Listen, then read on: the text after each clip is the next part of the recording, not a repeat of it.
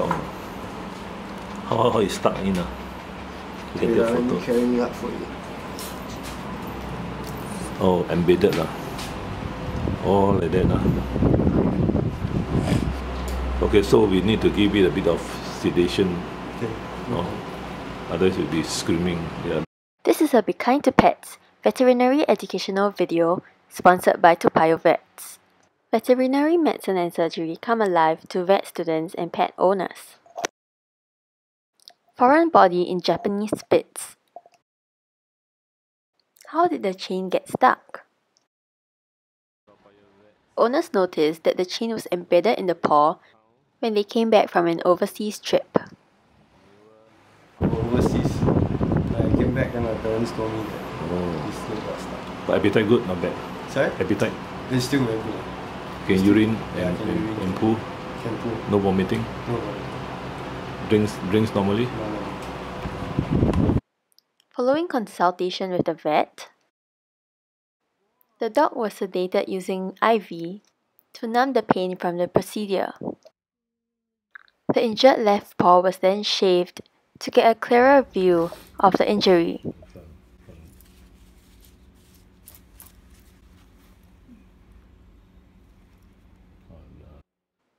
The foreign object was then removed from the paw.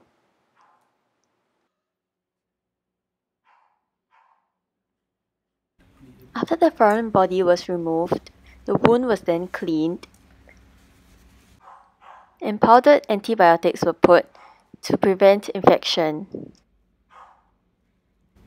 The injured paw was then bandaged. After the successful procedure, the dog was left to wake up from the sedation.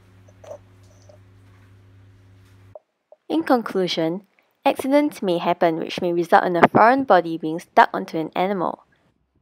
Just like in this case, where the chain pierced through the Japanese Spitz paw. This was resolved through sedating the dog to numb the pain before removing the foreign object. If such accidents do occur, owners should take their injured pet to the vet as early as possible to minimize the pain suffered by their pet. Thank you for watching this Be Kind to Pets veterinary educational video. Credits to veterinary surgeons at Toa Payoh Vets, Dr. Seng Kong Yuan and Dr. Daniel Sing Zong Zheng. Special thanks also goes to veterinary nurses Judy and Kluna Sally and Su Mon Lun, and video editor and intern Janelle Dai. This video is done on 5th December 2018. For more information, head down to toapayohvets.com/videos.htm. Thank you for watching.